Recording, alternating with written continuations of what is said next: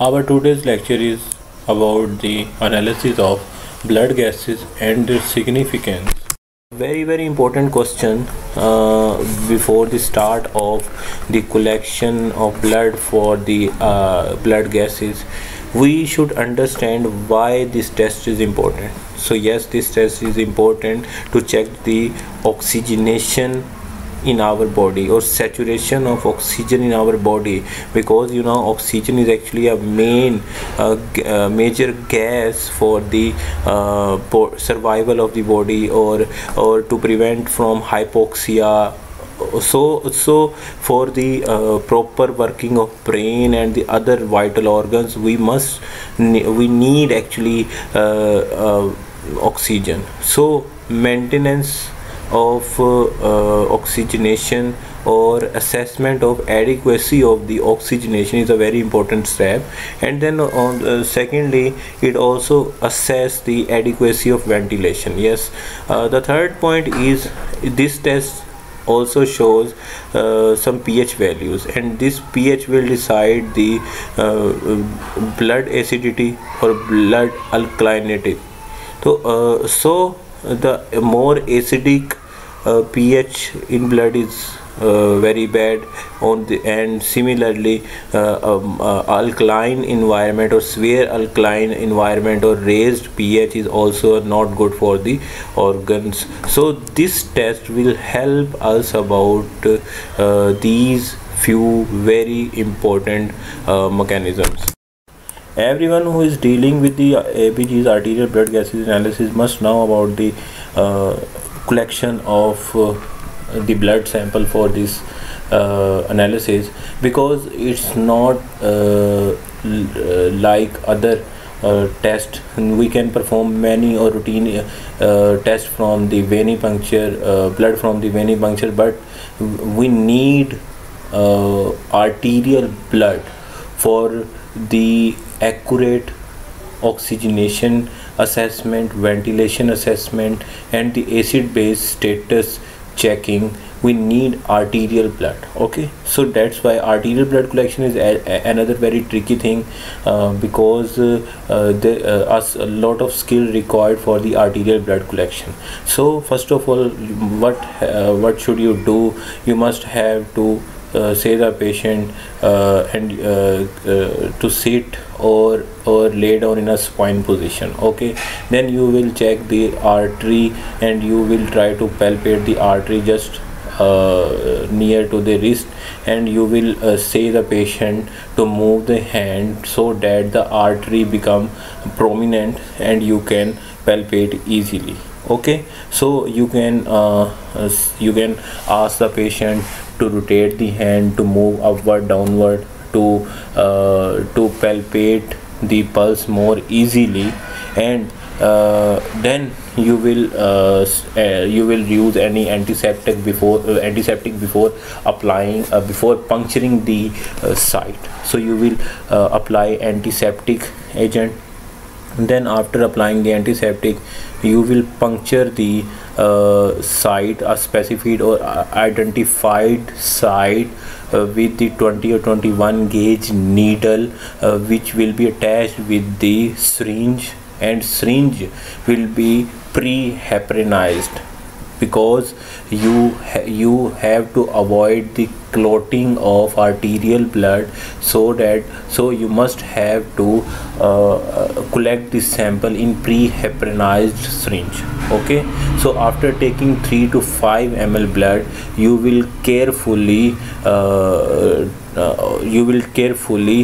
take needle out of the artery, and then you will apply the cotton or a bandage over puncture site, and maintain the pressure with 2 fingers for few minutes.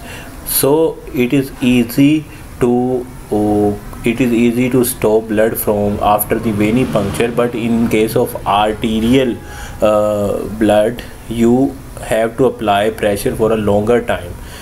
Due to many reasons. The first and a very important reason is artery has high pressure as compared to veins, so the clot formation will take more time as compared to vein. So you have to apply the pressure for a longer time. Then after taking the sample, if after taking the sample, remove air from the oxygen, you remove air from the syringe, because air bubbles can be present in your syringe, and air bubbles are definitely consist of different gases, so they can alter the values, because if air bubble will be exist in the syringe, then definitely the result will be vary due to presence of air gases.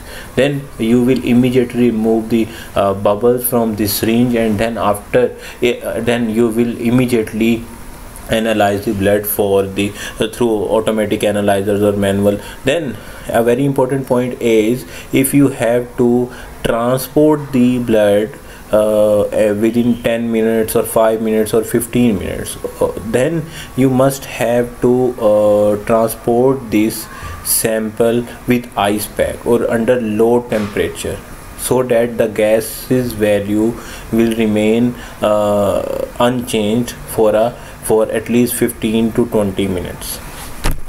A very important points you must have to consider during arterial blood sample collection. First of all, will not show degree of abnormality. A point is a typical blood gas analysis cannot diagnose any specific disease. You must have to correlate the report with the clinical symptoms. Okay, and second most important thing, arterial puncture site must have pressure applied and be observed carefully for bleeding. If you take any sample from the artery, then you must have to apply pressure for a longer time as compared to venipuncture, because due to high pressure, clot formation take more time as compared to time taken in case of venipuncture. So you have to carefully observe the bleeding if it happens. Then so to avoid the bleeding, you must have to put the pressure on the surface, on the arterial surface. Then the last thing is, bubble from air can change gas values. As we have already discussed about this, air is consist of different gases. So if air bubble will remain in the blood, then it can alter the accurate value of blood gases of the patient. And somehow there are few analyzers, they can automatically reject the sample with the air bubbles. So before moving toward the analysis of blood gases, you must know about the basic symbols used in the reporting of arterial blood gases. And these symbols are actually have a long list, but they are basic symbols, like capital C, which shows the concentration of gas in the blood. Capital S shows the percentage saturation of hemoglobin with CO2 and the oxygen. Then there is capital Q, will show the volume of blood, and Q and T will show the volume of blood per unit time. Okay, and capital P will show the gas pressure or partial pressure of any gas. Symbols can usually exist in the form of combination, so you should know about the combined symbols as well. So PO2 will show the partial pressure of the oxygen. Capital P is actually indication of partial pressure, and O2 is oxygen. Then partial pressure of the oxygen. PVO2, partial pressure of oxygen in the venous blood.